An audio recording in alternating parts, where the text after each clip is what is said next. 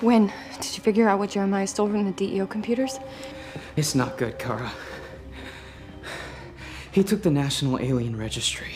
Episode 215 is called Exodus, and it's really the second half of Homecoming. Cadmus has a list of all the aliens in the country. Well, what do we do? In the last episode, we realized that Jeremiah was working with Cadmus, and they've stolen the list of all the aliens. And so now aliens are being abducted from the list, and it's up to Supergirl and John Jones and everybody at the DEO to find them and stop them. Now on, Jeremiah Danvers is an enemy combatant. What does that mean? It means, if found, he's to be arrested on sight. That's not a problem, is it? Of course not.